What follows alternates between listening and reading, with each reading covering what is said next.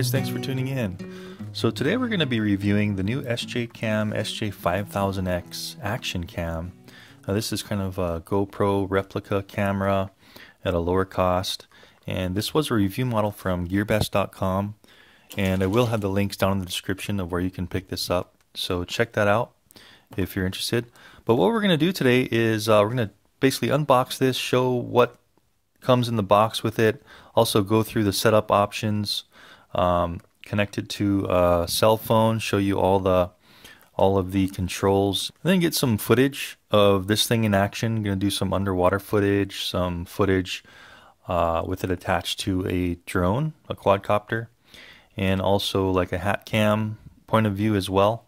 And so we're going to go through all different kinds of environments, all different kinds of uses for this, and see how it performs. So this one does, right on the box here, we can see that it does include a built-in anti-shake gyro. That's kind of the new thing with these, is it comes with this gyro that helps prevent it from shaking so much. This is all the stuff we get in the box here. We get a bunch of peripherals, goes through all the specs. This one does have a 12 megapixel Sony sensor in it, so it should be pretty good. Sony's got really good sensors for cameras. Cool thing about this one is it does 4K recording, so you can record 4K at 24 frames per second if you wanted that 4K option. Anyway, let's take it out of the box real quick, and then we'll go over some more stuff about it. So it just slides off here. This will just slide off.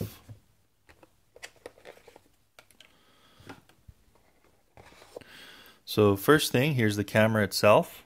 So a nice looking case. This case is supposed to go 90 feet, so around 90 feet for underwater diving in this case. Should stay waterproof. And then unlatching the case, we're just basically pushing this arrow to the right while we pull up here. And that'll unlatch the waterproof case.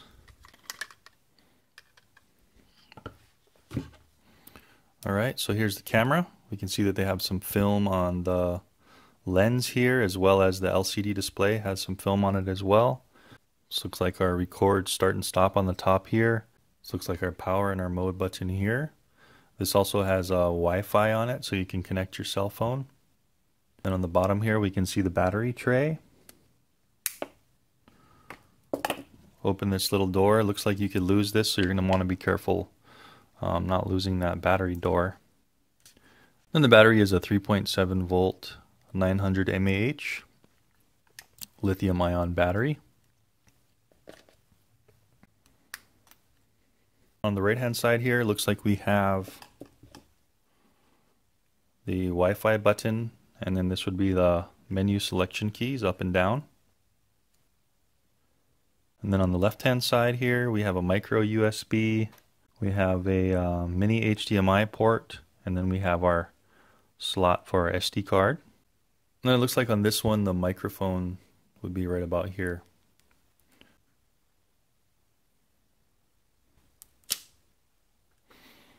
Alright, so that's taking off the film there, and then taking off the film on the front. Alright, so there's the camera and the case. Let's see what else is in the box. Okay, so we got our USB, micro USB plug for charging and file transfer. We got some 3M tape here. We got some straps, looks like straps for a helmet. Then we have a couple of different types of flat mounts. Then we have kind of a sweeped back mount. And it looks like we have a handlebar clamp mount. Another type of clamp mount.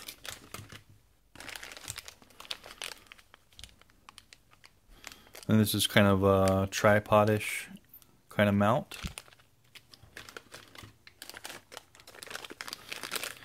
Then we kind of have a clip-in tripod mount to kind of clip it in without the case here. Looks like that's a good option. I haven't seen cameras include this yet, so that's a great mount two. Then we have some odds and ends, just some more kind of clip angled mounts, GoPro style, for any kind of direction you want to mount it in. Then it looks like they give us another rear door for the case, for the waterproof case. I'm not sure why they look almost the same, but this one has the foam in the corners instead of running all the way up the side. Then we have a lens cleaning cloth here. Looks like we have a lens cap. Well, that's cool. They give you a little silicone lens cap. So just in case you wanted to protect your lens, this thing kind of goes on nice and snug here. So that's a good addition to protect the lens when you're not using it.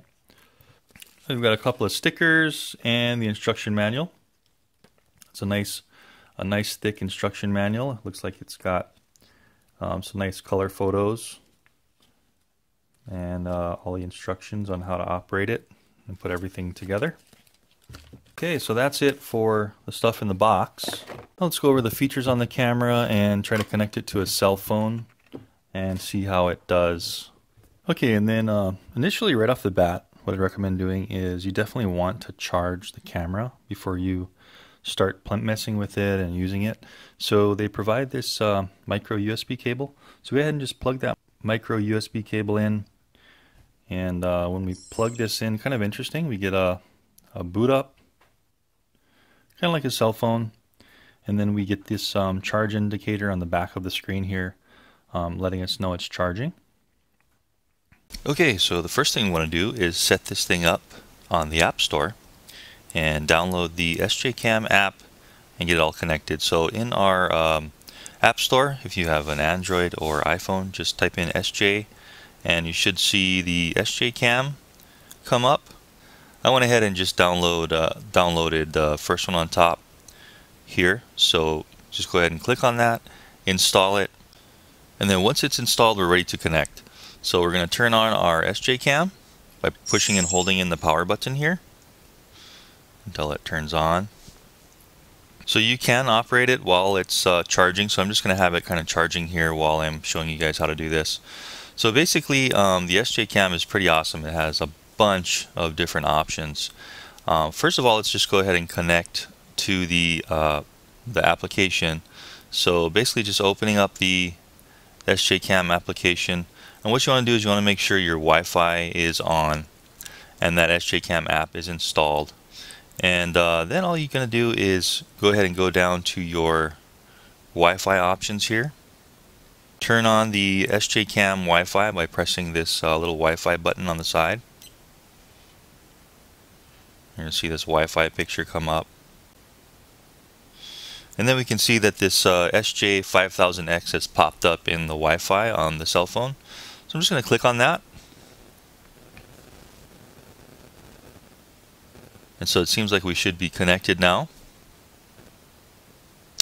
On my phone, you get this pop-up here that it says there's no internet access. If you do have the Marshmallow OS for Android, it looks like you're going to have to do one more step and just approve that to stay connected. There we go.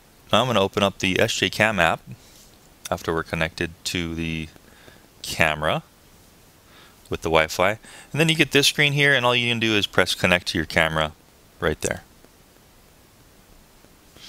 And we can see that we have a real-time view of the camera here with Wi-Fi. But anyway, once we're connected, we can see that we have kind of a real-time view of what the camera is looking at.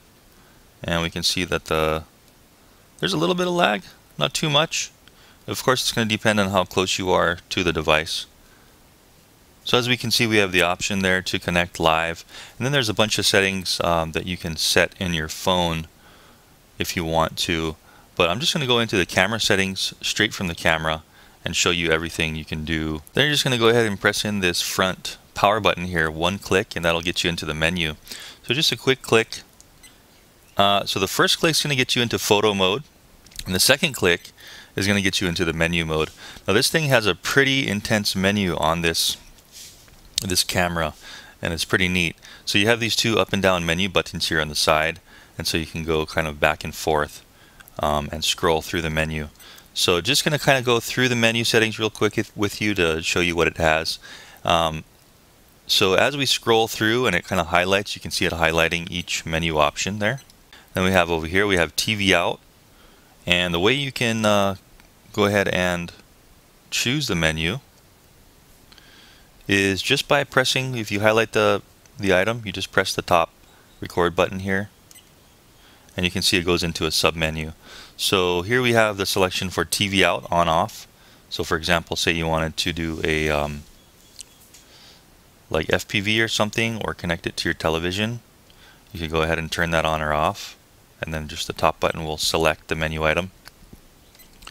Coming down, video lapse. We have time lapse, of course, on the photo portion of it for the camera. And then we have playback.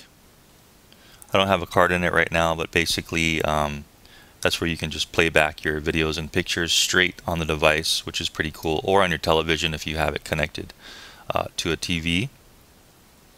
And then over here is in the setup.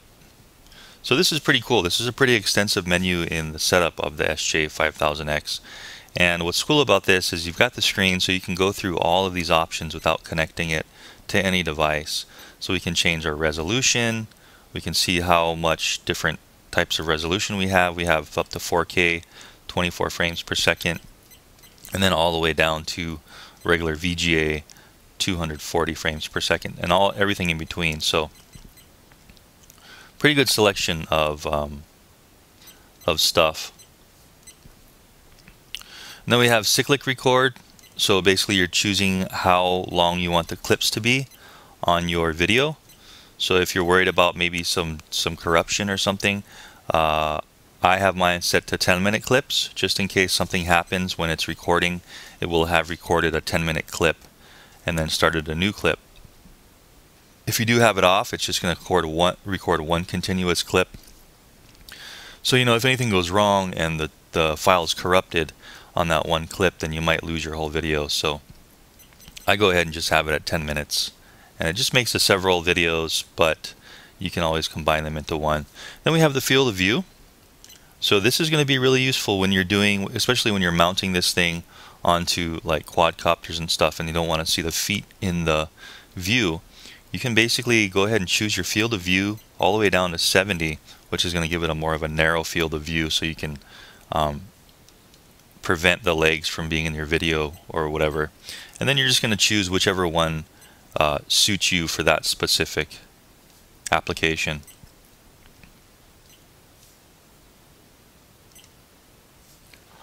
Then we have our WDR. This would be better for like in low light or areas where there's a lot of shadows and stuff. I'm not really too sure on this one. I've tried a few different settings on this with different cameras, with WDR on and off, and I couldn't really tell the difference. So I guess we'll find out when we do the actual video test on this one, how it all does. And I will have that video coming up pretty soon. Anyway, next thing down is a gyro sensor. This one has a feature where it's supposed to have a gyro inside of it. Let's turn that on. That basically, I think it uses a little bit more power, but it's basically just a little gyroscope inside that dampens the lens a little bit, so that the image is a little more stable in small shakes. So we'll test that as well. And this one's pretty cool. This is a motion detection start and stop. So you could either do picture or video with this. And what this is you basically turn it on. When you turn it on and you have your thing recording, your camera recording, you could set it down or mount it somewhere, and when there is it senses, it must have some kind of IR sensor or something on the front, but when it senses movement in front of it, it will start recording or taking pictures. So that's a cool option too if you ever wanted to use this as, say, like a surveillance camera or something, or even just whatever, time-lapse camera, and you wanted to detect movement, say animals, people, whatever you wanted to do. That's kind of neat. I've never seen this option in a camera before like this. And so that's very cool. So we'll be testing all these features out in the field, on a quadcopter, on a hat cam, and all that stuff. And then so to get back out, you just press the power button again. That gets us back out to the menu. gets us back to the menu, and then on the video power button again, that gets us back to our filming here. So when we are back to the main screen, we can see we have our battery meter here, our mic is on, so that means that it's going to record the sound coming in. Over here we have our clip time, so we basically have a 10-minute clip set here. We have our resolution it's set at, and then this is just the recording countdown here. It's showing us we have the wide dynamic range selection on, and it's showing we also have that gyro steady on here. It's a flashing hand here. And then it has your field of view. It's showing you what field of view you have set. Right now I have set 110. It's showing you the time it's been on here, and then it's showing you the date. So a lot of cool options on this camera. And what we're going to do is we're going to put this thing through the paces. We're going to go ahead and connect it to a few quadcopters, get some footage in the air of how this thing's performing. We're also going to put it on a hat cam, as I said before, and see how it does with the gyro steady on and off. And then I'm also going to actually take this thing in the water, since it does have this waterproof case. Since it does have this waterproof case with all these different peripherals that it comes with, I'm going to go ahead and put this thing through its paces underwater too. Maybe do some spearfishing with it, or just underwater diving at the beach, you know, check it out and see how this thing performs, and see how it performs underwater as well. So anyway guys, I hope this initial part of the review for the SJ5000x Elite was informative for you. And stay tuned for a few more videos on this thing. I'm definitely going to do quite a bit of filming with this in the air, in the water, and on land. So definitely stay tuned for all of those videos to see just how it performs. And don't forget, the links are down there in the description. If you do decide you want to pick this up, go ahead and check that out from those links there. Go ahead and check out my channel. I do a lot of videos like this, reviews, flight tests, modifications, all kinds of stuff with RC and tech. So go ahead and check that out. I think you'll like it. But anyway, till the next video, thanks for watching, and I'll see you in the next one.